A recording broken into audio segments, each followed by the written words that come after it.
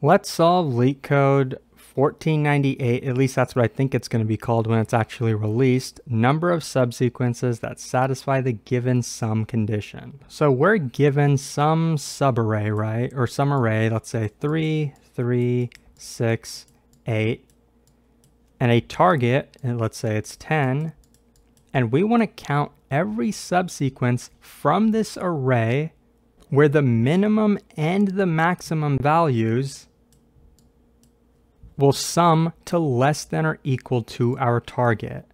And the subsequences have to be non-empty, so we can't just call this part of our result. Now, the most brute force way to do this would literally just be backtracking, check every single combination. So in the first case, we want to know, do we include this 3 or not? So we have one direction where we do include it and one where we are still empty.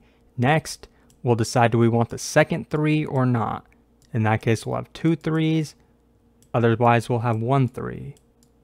In this case, we'd have 1 3, or maybe we'd have nothing so far, right? And so you basically keep doing this, and at the end, you take the minimum and the maximum from the subarray, from the subsequence, and check if they sum to less than or equal to our target. This is going to be 2 to the power of n. So can we do better? Is there a pattern or is there some information that we can extract to maybe be greedy in some type of way? There is. So in this problem, the target is always going to be positive and the values in our input array are also always going to be positive. So the limiting factor is really how big is the maximum. So the way we can count the subsequences is say, okay, for each minimum, right? Let's say this 3 is the minimum. How many other values can we add to it so that it's always less than 10? Well, we can add this 3 to it, right? 3 plus 3 is less than 10, less than or equal to 10. We can also add this 6 to it. 3 plus 6 is 9, less than or equal to 10.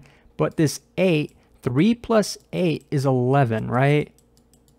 So that we cannot include. We cannot include this 8. So we can only include these 3 numbers. Or a better way to think about it and how we're going to compute it is if we're definitely including this 3 as the minimum value in our subsequence, how many other values can we add in this case too? So then how many subsequences that definitely contain this 3 can we get? Well, it's going to be 2 to the power of 2. This 2 is gotten from here. How many characters after? It's not 2 to the power of 3. And the reason is because this 3 isn't optional. This first 3 is not a choice that we have. We have to contain it. So we have this 3 and then we'd have ... Every subsequence we're computing has to have this 3 at least so far. So when we're keeping track of our result, we're going to initially say it has a 2 to the power of 2 plus some other stuff we're going to get. So now we want all subsequences starting at this 3, even though it's still a 3, it counts as a unique subsequence, right? Because subsequences matter on the position of the values. So how many values after this 3 can we get that will make sure that the sum of the min and the max are less than 10 or less than or equal to 10? Well, we know it's just this 6. So there's only one value that comes after it that we can do. So to our result, we're going to say 2 to the power of 1 is going to be added to the result. So next we get to this 6. So how many values can we get after this one? Well, hold on a second. This 6 is the minimum and the maximum because we can't go left to any values that came before. So the min and the max is 6. If we add those together, it's 12. That's too big. So we can't have any subsequences with this 6 contained as the leftmost value. And I didn't mention this before, but conveniently for us, our input array was sorted, and that's what this problem really depends on. Notice since we know that 6 cannot be contained in any subsequences, for sure 8 can't either, because 8 is even bigger than 6. So now we're done. We can compute our result. So it's going to be 4 plus 2, which is 6. There's 6 subsequences that we can get. So like I mentioned, this array was already sorted for us, which is what this problem depends on. But what if it wasn't sorted? What if it was 6, 3, 8, 3? Well, then we can't really run our algorithm.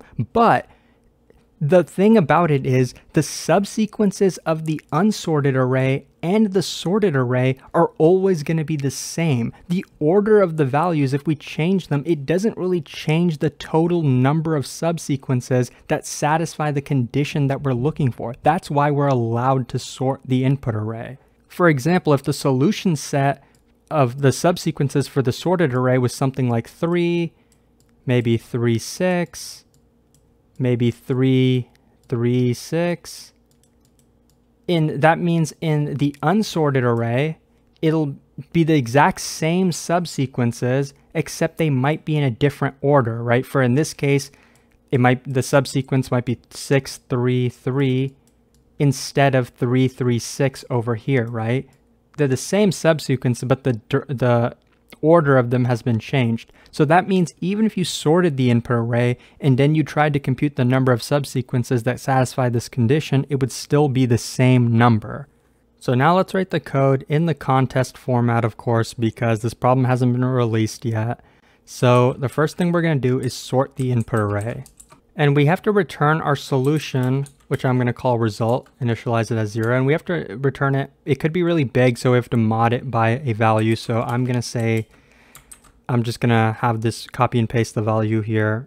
So for each minimum, or the left value in this case, I left in enumerate nums. For each value, we want to see how many more values to the right of it can we include in the subsequence to count the number of subsequences with that value as the leftmost. And remember, since our input array is sorted, we don't have to repeat a lot of work. We can just initialize our right pointer at the end of the list or the end of the array, and then keep decrementing it when we need to.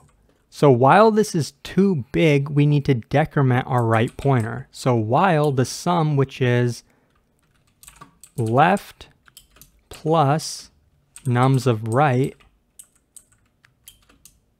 is greater than or equal to k, and of course I has to be less than or equal to right. We don't want the right pointer to go too far to the left.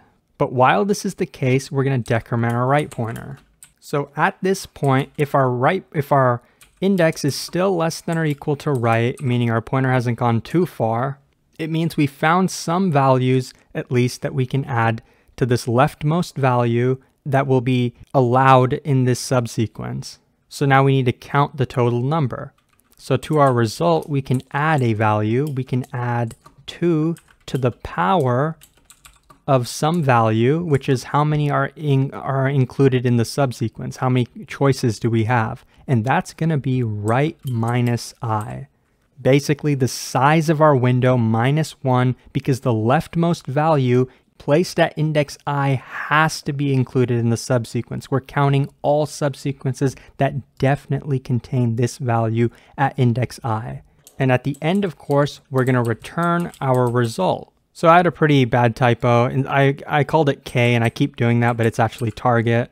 So I had another typo. While this is greater than the target is while it's invalid, not while it's equal to the target. So if we change that, it should work. So this is the approach to solve the problem. I had to change the mod down here. I was just modding the portion that we were adding, but that was my mistake. But so this is the approach to solving this problem by sorting and then using the 2-pointer approach, a left and right pointer. If this was helpful, please leave a like and subscribe, and thank you for watching.